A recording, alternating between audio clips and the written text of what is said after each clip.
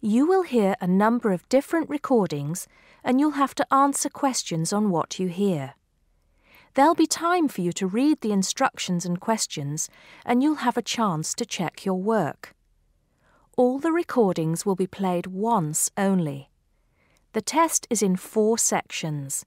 At the end of the test, you'll be given 10 minutes to transfer your answers to an answer sheet. Now turn to Section 1. Section 1. You'll hear a woman complaining about an item she has bought. First, you have some time to look at questions 1 to 4.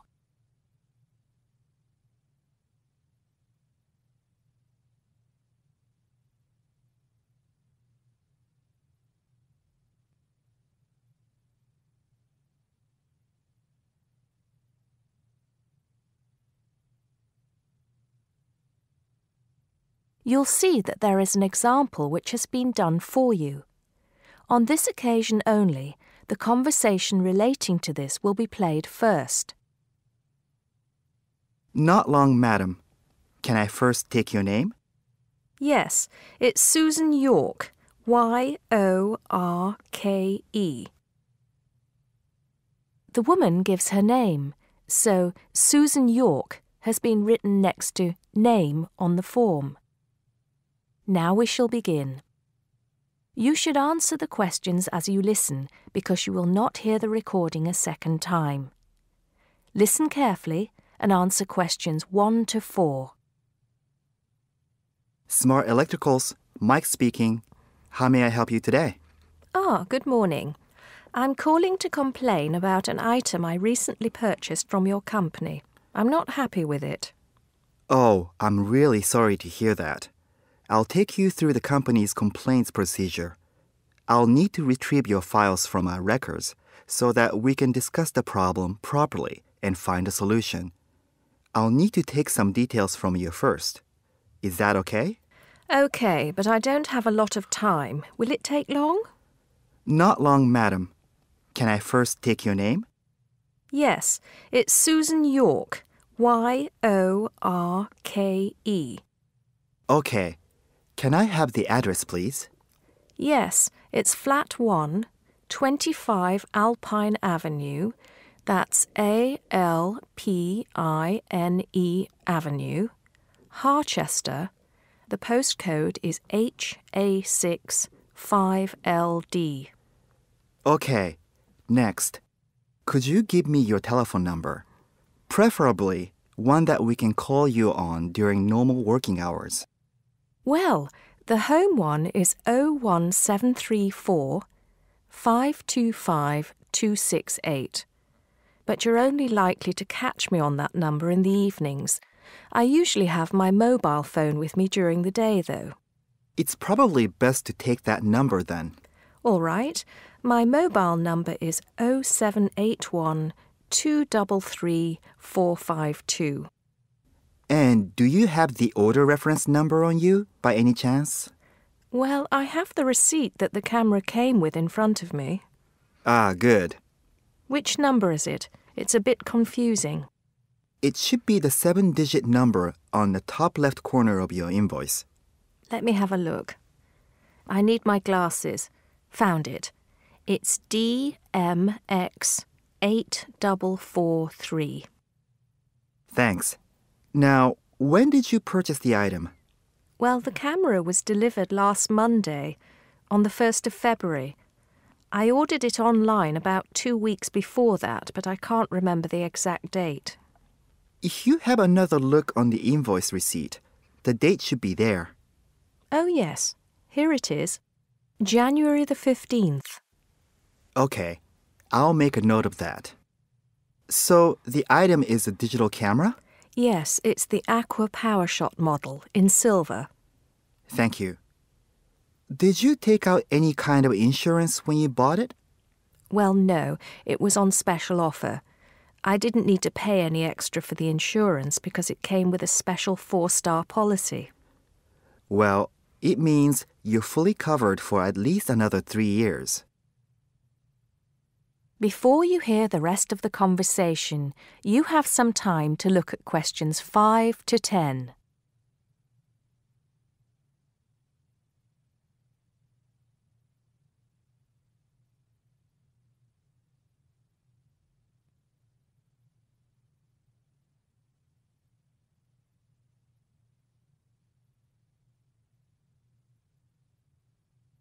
Now listen and answer questions 5 to 10.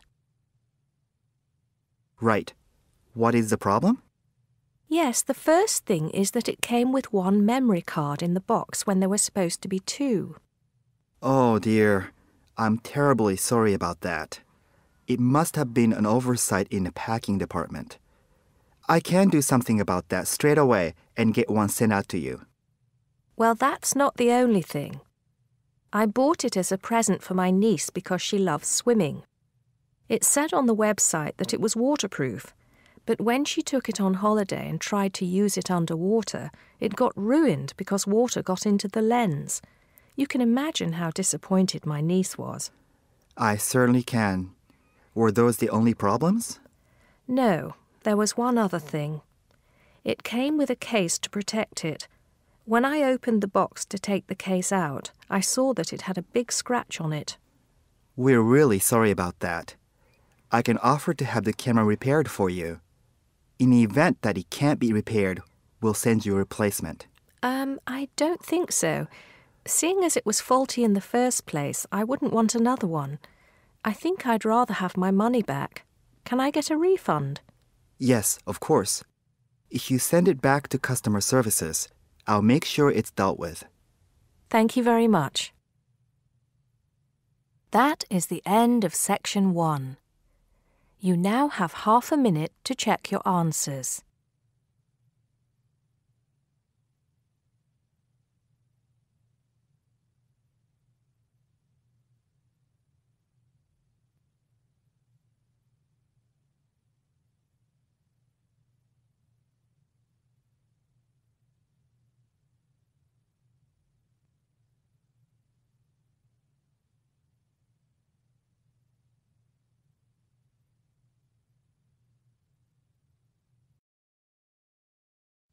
Now turn to Section 2.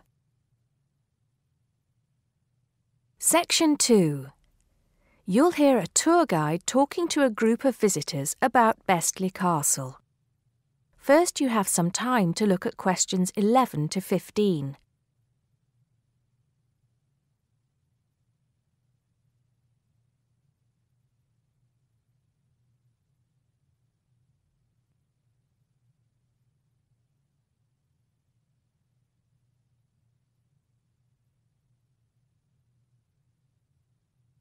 Now listen carefully and answer questions 11 to 15. Welcome to Bestley Castle. It's nice to see so many of you here today.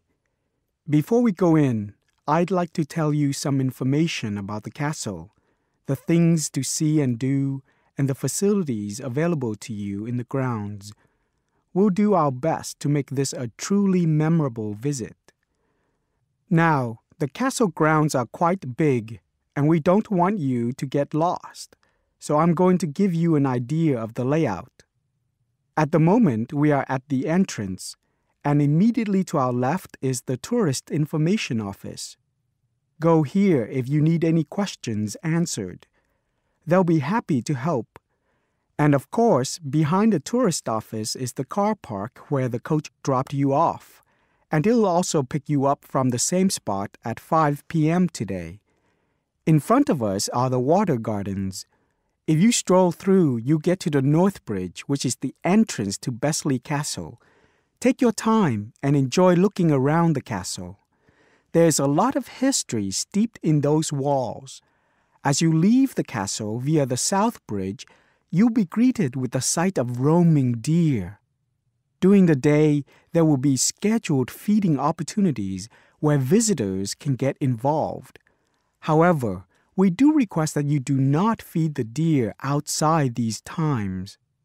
To the right of the deer park is the Castle Museum, and behind that is our award-winning restaurant. It's a relatively new addition to the castle grounds, but is fast gaining a reputation for its food. Alternatively, you can choose to dine in the picnic area on the other side of the deer park. It's perfect for the family as it's next to the kids' play area and homemade ice cream hut. We hope that on your way out, you pop into the gift shop by the exit for something to remember us by. Before you hear the rest of the talk, you have some time to look at questions 16 to 20.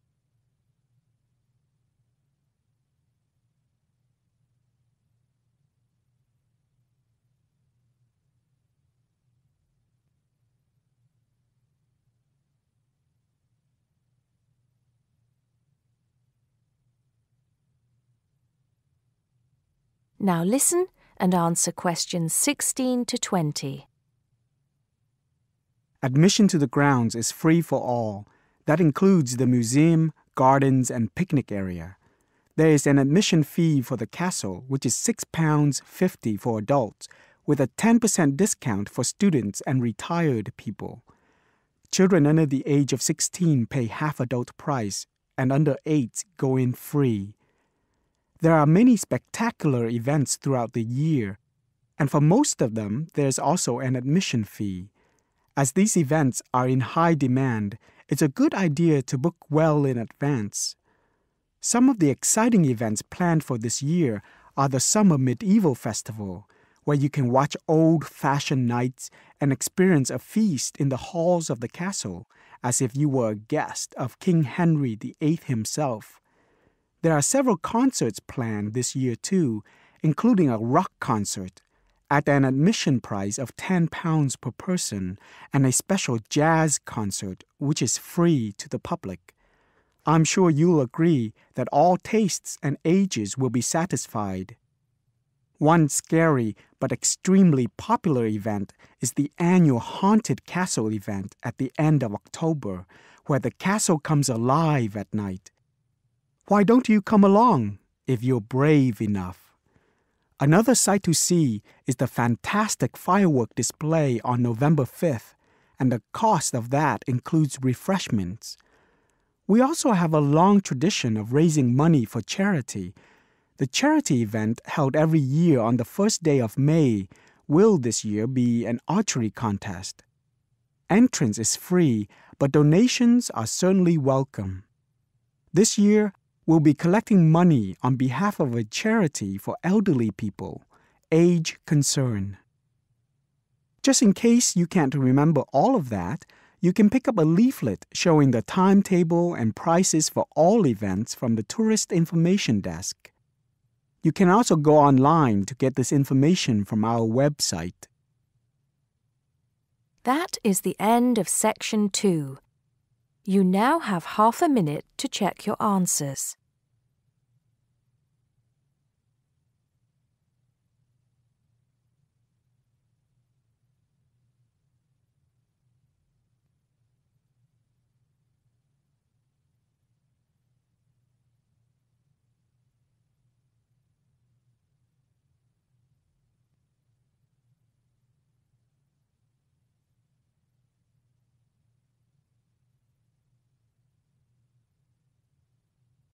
Now turn to Section 3.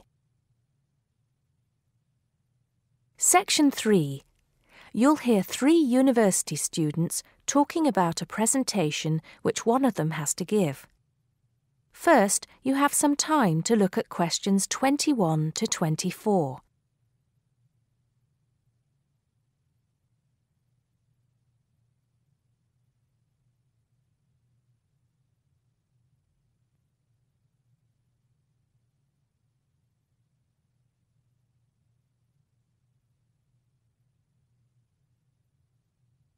Now listen carefully and answer questions 21 to 24. Hi, Joe. Hi, Isabel. Hi, Paul. Oh, hi, Paul. I've heard you've been stressing out about your presentation on art. I am. Are you still going to talk about the different types of art? Yes. Well, I was planning to, but there's so much stuff on the subject that I'm finding it difficult to put it all into one short presentation. Huh. I usually have the opposite problem.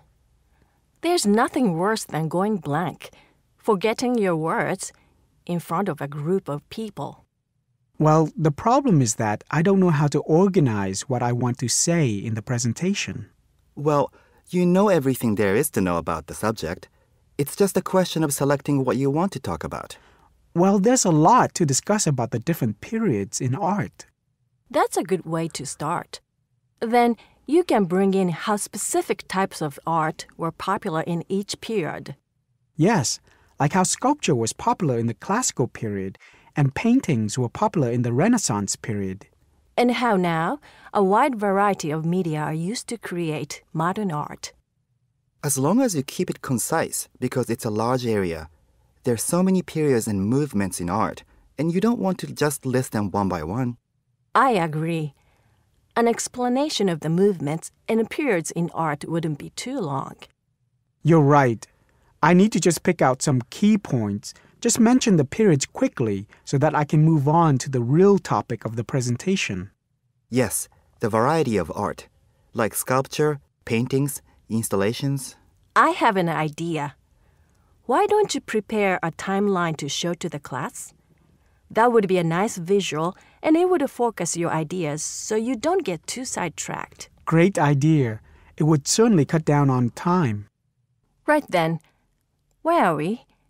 You'll begin with a very short introduction to the historical periods of art. Then, you'll talk about popular types of art within these periods. That's sorted. Maybe you could also mention some key works of art in each period, like the Venus de Milo statue or the Scream by Edvard Munch, and give some interesting facts on them.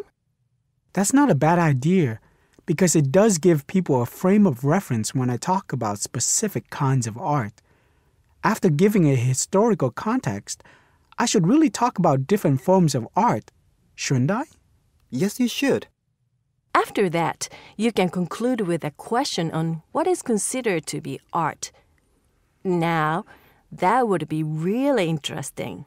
Yes, comparing the traditional views of art with modern views. Exactly. I think I'll have a collection of pictures, including famous pieces of art from classic to modern, projected on the wall, like the Mona Lisa, and some pop art, and ask people whether they think it's art or not. Before you hear the rest of the conversation, you have some time to look at questions 25 to 30.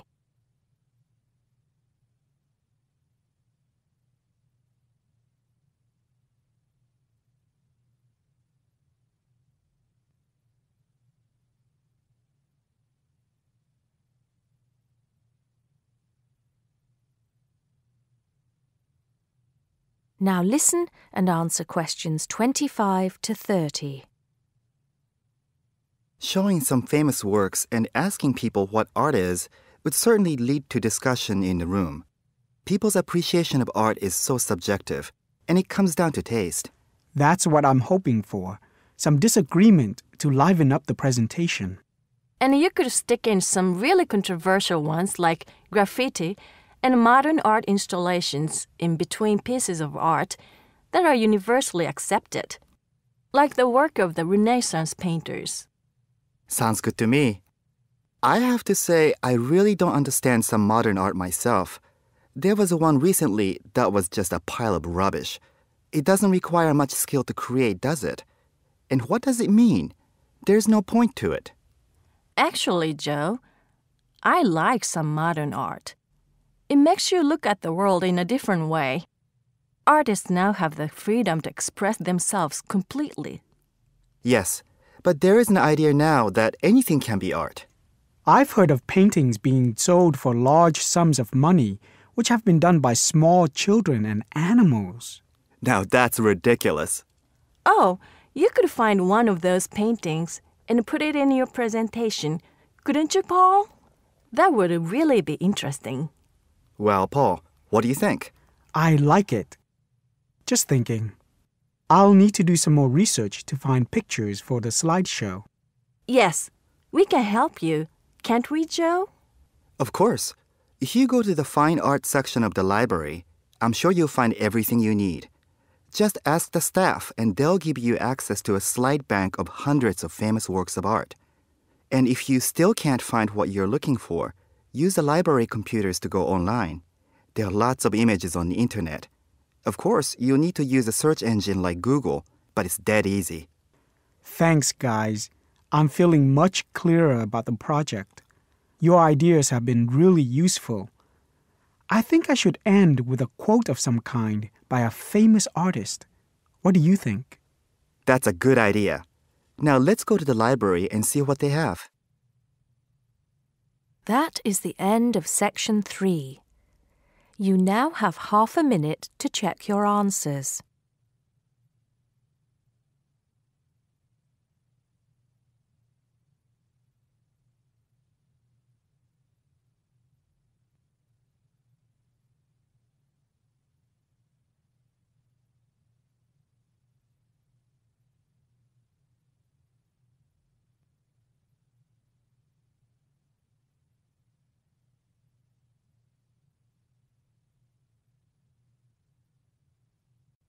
Now turn to section 4. Section 4. You'll hear a lecturer talking to students about languages. First, you have some time to look at questions 31 to 36.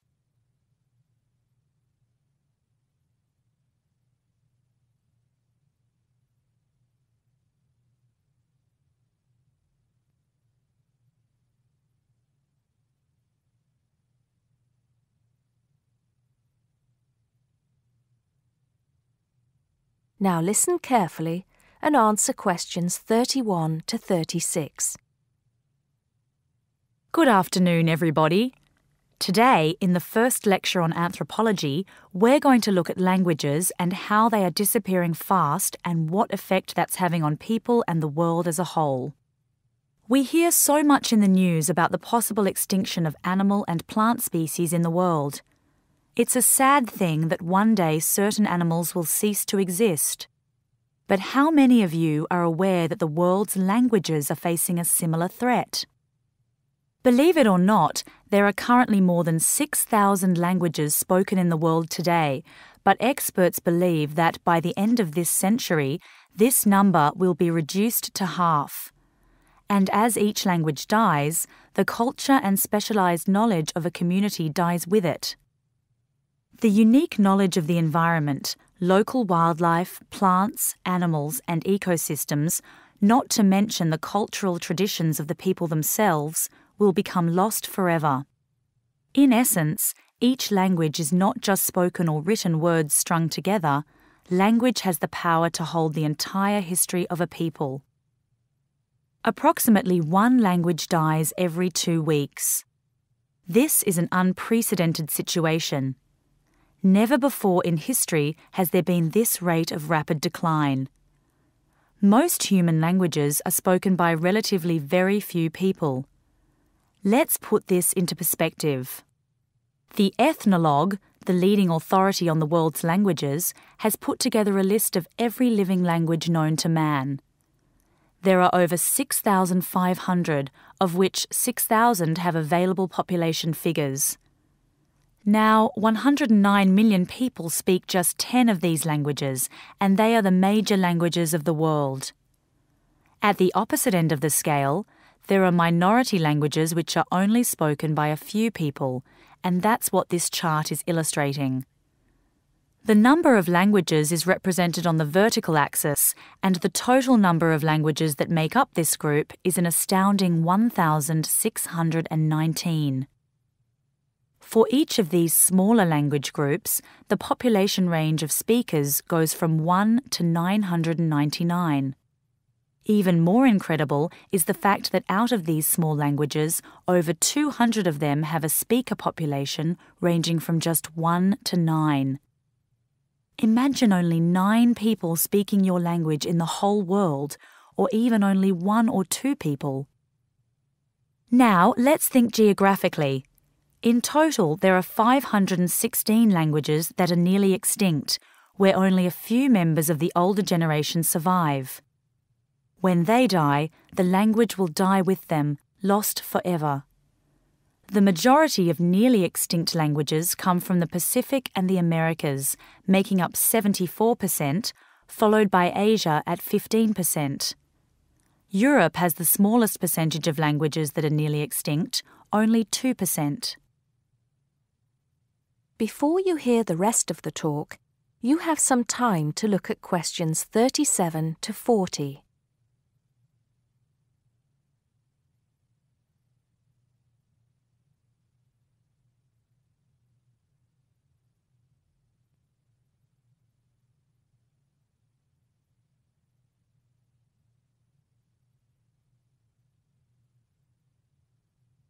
Now listen and answer questions 37 to 40. Entire languages which have survived for centuries are disappearing as we speak. But why is this happening now? There are several reasons for a language's demise. Globalization has made the world smaller, and technology has made it easier for people separated by vast distances to communicate in a common language, which further ensures the growth in economic status for such communities. Minority languages have given way to the main languages of global communication, like English.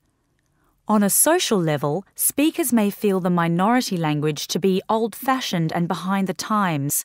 Maybe even speakers are slightly embarrassed to speak the language of their forefathers, identifying more with an international language that brings with it improved economic status. Now, some do argue that a reduction in the number of world languages is inevitable, and anything to ease communication between nations is a good thing, and granted, there is a point to be made there, but what are the long-term implications of this? Consider this. Language, in both spoken and written form, is the vehicle for oral traditions to be passed down through generations. When a language becomes extinct, this link is broken and these oral traditions are lost. This has enormous implications for the identity of a community.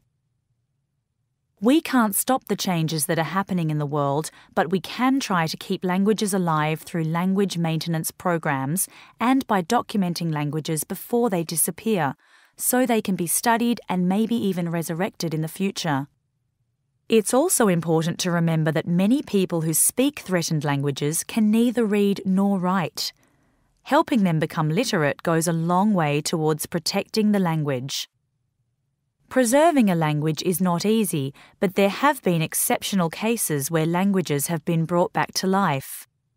In Ireland, Irish Gaelic, once a dying language, through national determination is now spoken by 13% of the country's population. We'll go into what happened there in more detail in my second lecture. That is the end of section 4. You now have half a minute to check your answers.